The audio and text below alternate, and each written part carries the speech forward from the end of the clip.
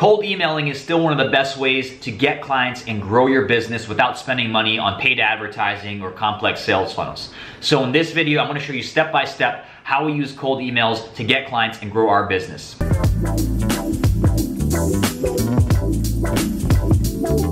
Hey, what's up? It's Sean Anthony, and if you are an entrepreneur looking to level up your business, your skills, and your income, make sure you head below right now, hit that subscribe button, and I post videos just like this every Tuesday and Thursday. So in this video, you're gonna learn how we use cold emails to get clients and grow our business by pretty much spending $0 and zero risk, right? So the way that cold emailing works, the sales process, is step number one, we create an ideal client profile, right? And we need to answer the question, who are we targeting? Who are we reaching out to, right? We need to know the exact industry, the decision maker that we're reaching out to, how big are these companies. This is gonna give us a real clear picture and allow us to create a message that converts, right? So that's step number one, is to create an ideal client profile. Step number two is we need to create a list of prospects who fit that ideal client profile. So let's just say that we're targeting home remodeling companies with 10 to 20 employees who are in California or who are in Washington or something, right? We need to know exactly who we're targeting, and once we know that, we can create a list of prospects who fit that criteria, right? So that's step number two, is to create a list of prospects who fit that ICP. Step number three is to create a messaging sequence, a cold email messaging sequence designed to generate appointments, right? So we usually have 3 to 4 messages that go out. So we have the main message that goes out, and then we have 2 to 3 follow-ups that go after that, right? Now the goal of these emails is to generate an appointment. It's not to get a sale on the spot, right? We're not sending someone a link to buy now. We're sending them an email. We're asking them if they want to get on the phone to learn more about what we have to offer, right? So that's step number three, is to create a messaging sequence, a cold email messaging sequence that's designed to generate appointments. And then step number four is, once you generate the appointment, right, once you send these out, you're gonna have a percentage of those prospects say yes. They're gonna raise their hand and say, yes, I'm interested in learning more. You're gonna hop on the phone with those people, get on the phone with them and close the deal, right, for your service. So we're gonna go over steps 1 through 3, how to set all that up, create your ICP, create a list of ideal prospects who fit that ICP, and then also how to create a messaging sequence, a cold email messaging sequence, and the tools that we use to do that, okay? So let's jump into my computer right now. All right, so I'm in my computer now, and I'm gonna walk you through real quickly again a 4-step process on how we use cold emails to get new clients and grow our business without spending money on ads and all that stuff, right? So first off, we're gonna cover steps 1 through 3. Step 4 will be in a separate video, right? That's the actual sales portion of things. But step 1 is to create an ICP, an ideal client profile, to know who you're gonna be targeting, right? Know exactly who you're gonna be targeting. Step number 2 is to create a list of people who fit your ICP, who fit the criteria, right? And step number 3 is, once you've created a list, you need to create a messaging sequence to go to those people on that list to generate an appointment, right? And it's not to get a sale, it's not to send them a link to buy now, it's to get them on the phone so you can close the deal on the phone, right? Which is step number 4, which is to get on the phone and close the deal, right? So this is the exact process that we use. I'm gonna cover steps 1 through 3 in this video, right? How to create an ICP, how to get the list, the tools that we use, and then how to create a messaging sequence and then automate the sending of that, right? So let's jump right into it. So I have this little Google sheet here, and this is actually what we use when we're setting up a cold email campaign. It's just a simple Google sheet, right? This is all you need. Now what I want you to do first is create something that says, just create a tab that says ICP, right? And what the ICP is, again, ideal client profile. And this is actually what we used when we first started Growth Response, right? So you should know the industries that you're targeting. What are their industries? Well, we're targeting computer software, internet, and information technology. And this is from LinkedIn, right? These industry titles. Where are they located? What's the geography? Well, they're located in the USA, in Europe, and Australia. We actually just started with the USA though, just to keep it simple, and that was a big enough pool for us to target. Company size, how big are these companies? So we actually started with 11 to 50 employees. Okay, so how many employees are in these companies? I recommend you stick under 50 employees. If you're brand new, the bigger up you go, the harder or the longer the sales cycle is, right? So you want to target the small business size, people who are in that like 11 to 50 employee range, okay? Job titles, who are you targeting? Well, we mostly started with founder level, but we also were targeting, once we went through founders, we were also targeting CEOs, Chief Executive Officers, and CMOs, Chief Marketing Officers, right? These are all people who could benefit or want to have a conversation about our service, right? So these are all the titles. For you, it's most likely going to be like the business owner, right? Or like if you're targeting like medical practices, it would be like a dentist or like a, I don't know, like a optometrist or whatever they call those things. So there's whatever you're targeting, you want to list the job titles here, right? And you also want to have the pain points and the problems. And if you don't know this, you need to research it, okay? Because this is going to be important for your messaging. So what were the pain points and problems of our market, of these SaaS companies? Well, first of all, they're not generating enough high quality leads. Second, they're spending too much time on prospecting and data research tasks, right? We were doing research on platforms like Quora and seeing what people were asking in our market, and a lot of them were saying, oh, I spend way too much time, too much hours on prospecting and building lists, right? So we added that to the pain points. Also, we were seeing that a lot of founders, they were just starting their companies or they're just getting going, and they didn't have the time or the budget to spend on building like a large sales team. So they wanted fast results. They wanted to get leads coming in now. They didn't want to wait months and months to do that, okay? So what are we offering? What's your service that you're offering to the market to help them solve these pain points and problems, right? We were offering done-for-you LinkedIn prospecting, right? We're generating leads through outbound LinkedIn messages and outbound connection requests, okay? And expect the results. You should know this. So if you're doing like a drop servicing business, how you get this is you find a white label provider or a freelancer and you ask them these questions, right? You look for the service, what's included in the service, what are the expected results from their clients, right? And you can leverage that information to fill this in here, okay? So this doesn't need to be all you. If you want to find a white label provider, you can ask them, what's the expected results if I give you clients for this service, right? Now the benefits of 8 to 12 appointments a month. Why do they want appointments a month or extra appointments? Well, it saves time for their sales team because that's what the sales team is doing, is trying to generate appointments through prospecting. So it saves time for them. It also saves money and time and resources on training, right? So they don't have to train their team and spend months, 3-4 months training their team on how to use LinkedIn or how to prospect in general. They can get going right away, right? And then also they get more high quality leads and appointments every month to help them increase sales. And that's what they want, right? So you can see it's the inverse of all these things here, okay? So keep it simple. Do some research if you don't know these things, but this should take no longer than like a few hours or like a day to do, okay? At max. So once you've done this, you've created the step one, right? We've done this. Cross that out. We're gonna go to step 2, build your prospect list. Okay. Now there's a lot of different ways that you can do this, but I'll show you the different places that we use. Right? We use Find That Lead, and that's for if we're targeting like B2B, like soft B2B SaaS companies or like tech companies and all that stuff. When we're targeting B2B, we're going to use Find That Lead, and I think they source their data from LinkedIn. That's why we use that. If we want very specific businesses that have very specific attributes, we use Upwork. So let's just say that we want to target only medical spas who offer CoolSculpting, which is a certain type of procedure, right? If we want a very specific business that offers a very specific service like that, we'll hire someone on Upwork for like $300 or so to create us a targeted list of those prospects that fit that criteria. If we're targeting local businesses, right? You can use something called D7 Lead Finder, and this is very good for like those local brick and mortar stores and local businesses in general, right? So these are the different places that we use for the most part. You can also just go on Google if you want to save money, because these all cost money to use, like no more than like $50 a month or so.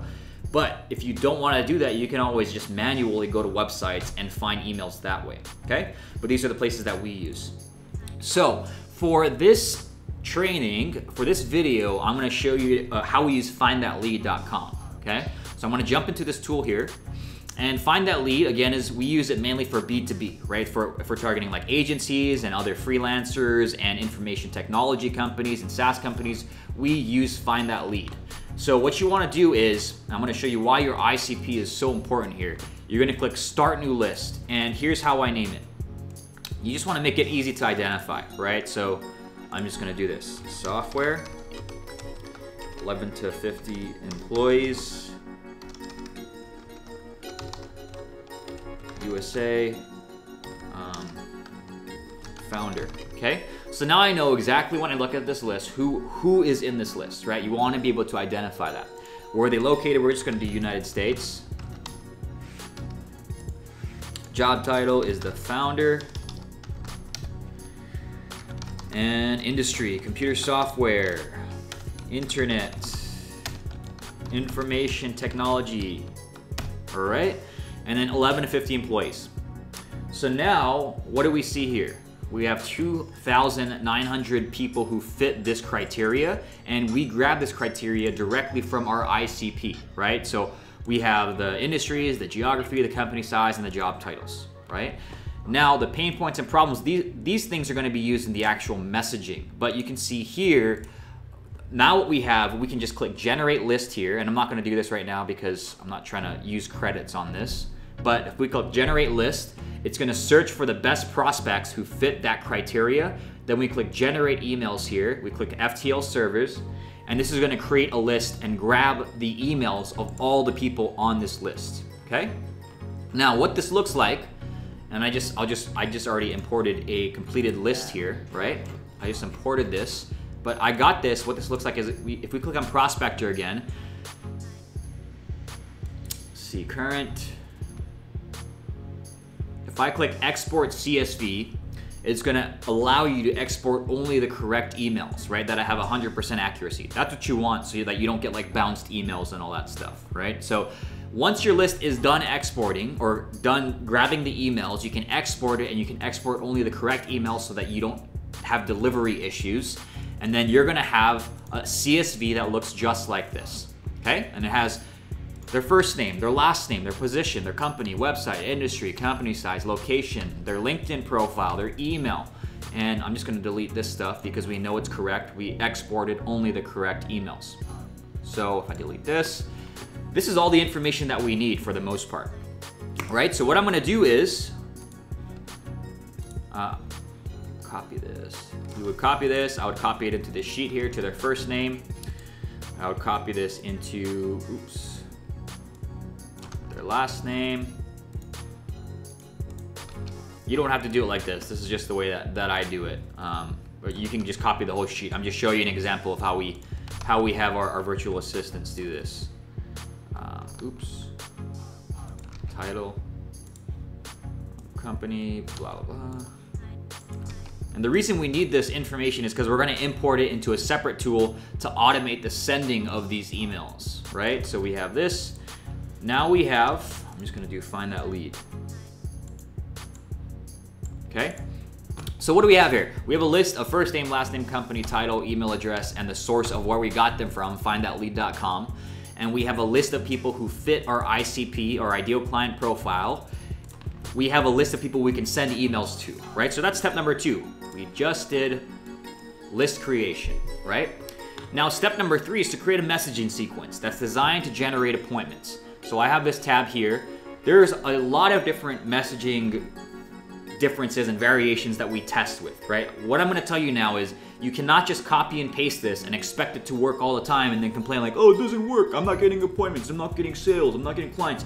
You need to test things on your own and learn to just experiment, right? So what I'm giving you here is something that's worked very well for us, that's been very effective for us. That does not mean if you copy and paste it that you're gonna get the same results, right? So that's just not the way things work. I'm gonna show you what we use. One of the sequences that we use many different variations depending on who we're targeting, but this is a very simple one that we use, okay? So the breakdown of every cold email, you have a subject line, we have the intro, we have the big promise, and then we have like a proof element, right? And if you don't have proof, if you're a drop servicing business and you have a white label provider, leverage their proof, leverage their testimonials on their social proof, right? And then we have a call to action. We also have, if you have some kind of authority content like a guide or a white paper, you can add some kind of PS line with that builds credibility and authority, right? So here's an example here, and here's just some subject lines here that we use. We use, again, tons of different ones that we split test with. You have to split test on your own. I can't tell you what the best subject line is, but here's a simple one. Subject line, Sean found you on LinkedIn, and this would be the person's name, right? So this gets their attention, and then it shows where you found them, right? This seems to work well because people want to know, oh, this guy found me on a social media platform. What does he have to say? Okay? So you want to get them to open the email. You want to make sure that you're not saying anything like free offer inside, right? Those don't work. You want to make sure it's just like casual and something you would kind of send to a friend or someone that like a colleague you just met, right? So Sean, found you on LinkedIn. Intro, I came across your profile on LinkedIn and given your background, thought it made sense to reach out. Big promise, we have a done-for-you LinkedIn prospecting service for B2B SaaS companies that can help you generate 8 to 12 more demos every month without wasting your sales reps' time on prospecting. Proof, we've helped similar companies like A, B, and C to automate their lead generation and book 8 to 12 more sales appointments per month, which has helped to increase sales. Is this something you need help with, right? So the call to action, we want to get them to say yes or to say no, right? If they say no, we remove them from our list. If they say yes, we set up a time to chat with them, okay? So the PS line, we have a LinkedIn guide that we send out. So we just say, PS, here's a guide we created on how to help SaaS companies generate more appointments using LinkedIn, okay? Now, if I go back to my ICP tab here, you can see why these are so important. We play on the pain points and the expected results of our service, right? You want to make sure that you have these things in your email, okay? So if we go back here, once we send this first email, you're gonna have, most people are not gonna respond to that first email. So what we wanna do is follow up, right? So 3 to 4 days after that first email, and the tool I'm gonna show you automates this, we wanna send a second email. And this is just to kind of bump the last email to the top. A lot of people don't have time to respond right away, or maybe they just didn't see it. And what we say is, hey, first name, or hey, Sean, just quickly following up on the email I sent a few days ago. Any thoughts on that? Our done-for-you LinkedIn prospecting service can help you generate more leads without spending hours every day on prospecting and data research tasks. Would it be useful, the call to action is, would it be useful to have a quick conversation on how we might be able to help you, right? So you can see, again, very short and to the point and value driven, like how we can help them, what's in it for them, why should they care, right? So if they care about generating more leads and they're not using LinkedIn and they are spending way too much time on prospecting and data research tasks, they're gonna wanna respond to at least hear us out, right? And again, notice we're not pitching them right away. We're not selling them, we're sending them a buy link. We're asking them to get on the phone, and so we can talk to them, learn about their business, learn if it's a fit, and then we can offer them an opportunity to work with us if it does sound like it's a fit, okay? So the last message, email 3, if they still don't respond, we send one more email after a week, and we might just say something like, hey, first name, I've reached out a couple times, I didn't hear back, and I realize I may have jumped the gun. My intent is not to be a pain, so this is gonna be my last follow-up. But if you're open to connect about generating more leads on LinkedIn, please hit reply to let me know. Either way, I wish you all the best, right? So you can see a really soft, just like an exit email, I guess. I don't know what to call it, like a send-off email, right? You're gonna have a portion of people who respond to this and like, oh, sorry about that, I actually meant to respond, but I forgot about it, right? So I can't remember what the exact statistic is, but it's something like it takes 8 to 12 touch points before someone responds or someone becomes a buyer, right? So you want to make sure, this is the reason why we follow up. And this is why we use a lot of platforms like LinkedIn and cold email and Facebook and Instagram, is because it takes a lot of touch points to get on someone's radar if they've never heard about you before, right? So we follow up, 2 to 3 different times, and our goal is still to get them on the phone with us, right? So if they don't respond to this, then we stop contacting them after this. We don't keep on following up like 8 to 10 different times on email, because that will piss them off and will mark you as spam. But you can see here, it's just very short, to the point, sweet, value driven. Like, why should they care? Why should they want to get on the phone with us, right? But that is our process here, right? So we just did this, creating a message sequence. What do we actually use to automate the sending? There are a lot of different tools out there that you can use, but one of the ones that we use is called Mailshake, and I believe this is like 20, 30 bucks a month now. And what this does is, once you've created your messaging sequence here, right, you can go into Mailshake, you can click create a campaign. I'm just gonna leave it as this. I'm gonna click next. You can import your lists. I'm just gonna go here. Let's just do a test list here, and then you can import like the email address and their name. Click next. Okay, so now everything imported. I skipped it a bit because I didn't want you to wait. Now all you have to do is plug and play, right? So we have our subject line, right? And you want to make sure that this does first name or their name or whatever it is. Use this. Name, found you, LinkedIn, okay? And then we're just gonna copy our email, right? So we go name,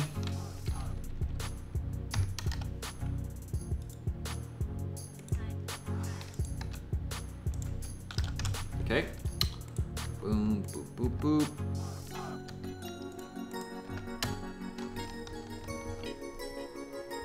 Oh crap. Space it out a bit.